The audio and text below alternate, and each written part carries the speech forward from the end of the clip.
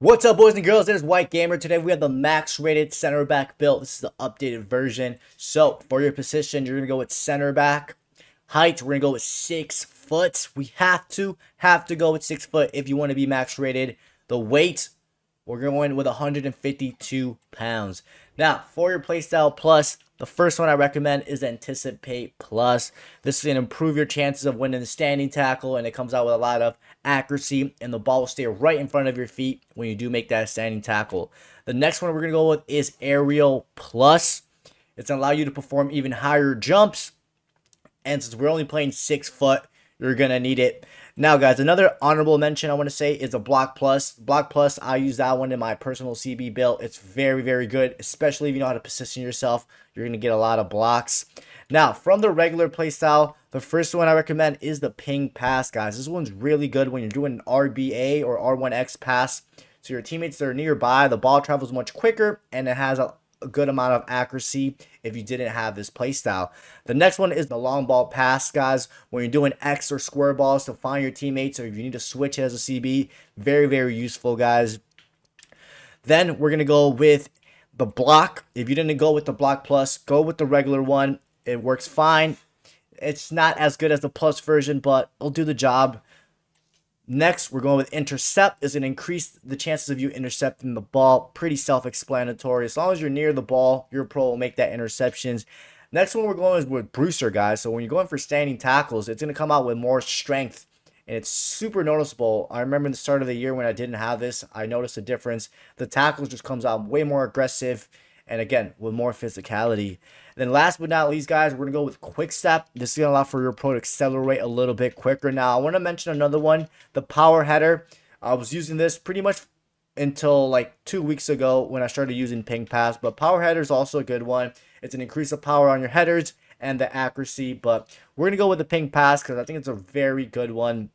So these are the playstyles and playstyle plus that we went for the center back build. Now, for the running style, the one I've been recommending the entire year for a CB and the one that I personally use is the Medalist. There's just something about this running style. It makes your pro seem super fast when you're tracking back to your opponent. So I highly recommend the Medalist. Again, you can use whichever one you prefer the most, but I use the Medalist on my center back build.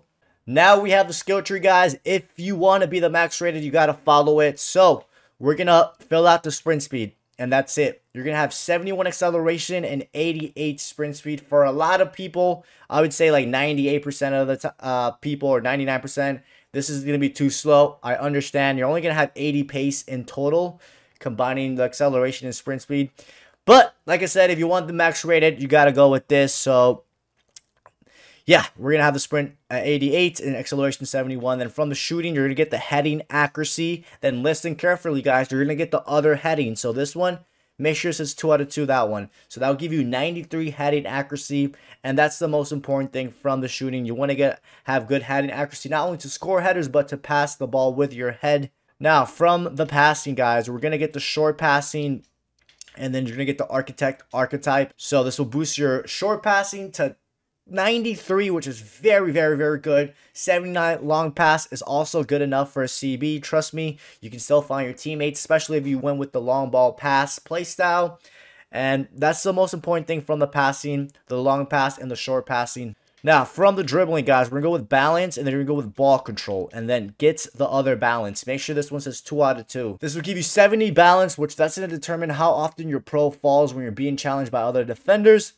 70 balance is all right, you know, it's nothing crazy. And then you got 77 ball control. Ball control is also important for a CB. Sometimes, even it happens to me, my pro doesn't take the greatest ball control, and it could lead to the ball bouncing out of my pro or whatnot. So that's why we focus on some ball control. And then the 63 agility, I don't use the agility on my builds, but I know some people do.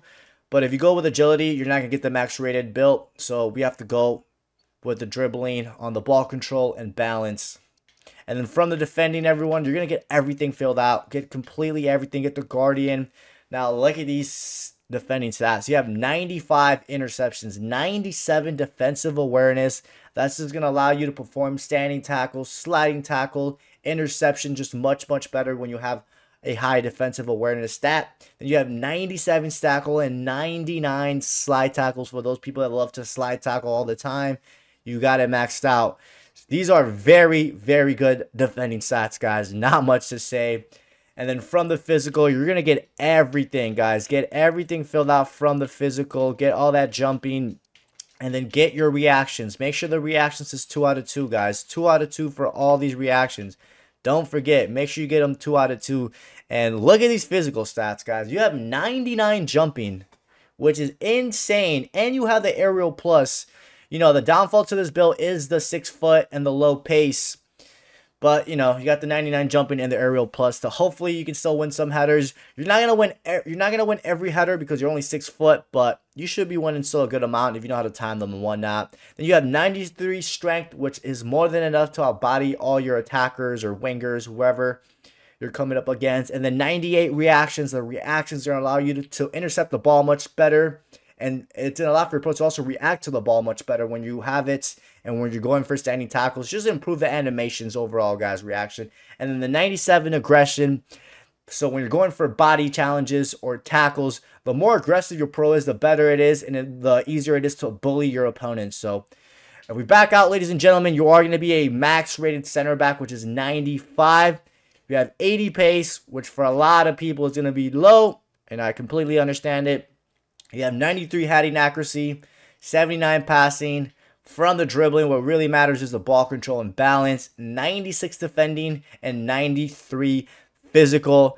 I recommend this build mostly for division. If you're playing competitive, I don't recommend it, but try it out. See how you guys like it. Other than that, don't forget to drop a like and subscribe, and I'll catch you guys next time.